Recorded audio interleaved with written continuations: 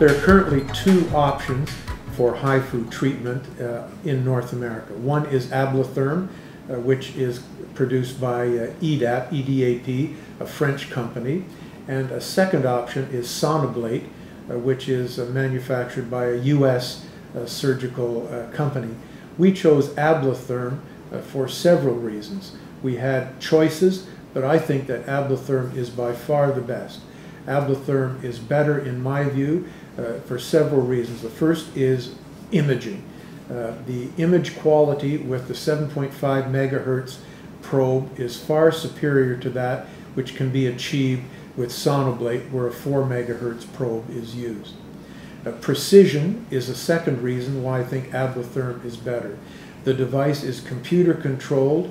We can safely target the energy to within 1/10 of a millimeter, thus giving us a much better option of preserving, for instance, neurovascular bundle, which is important for erectile function, to prevent rectal injury, and yet to completely treat the prostate. The third reason we chose Ablatherm is because of patient safety.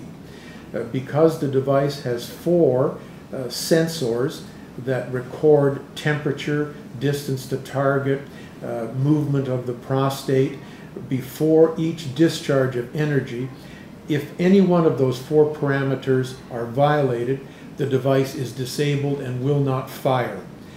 There may be 600 or 700 such discharges during each treatment. With Ablatherm, we can be absolutely sure that each firing of the device is safe for the patient and will not result in injury.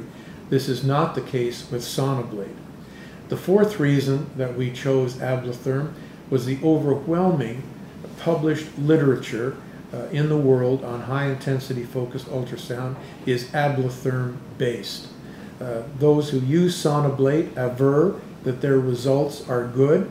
In my view, if that's the case, they should publish them and subject them to peer review. That has not been the case. The overwhelming published literature is Ablatherm literature.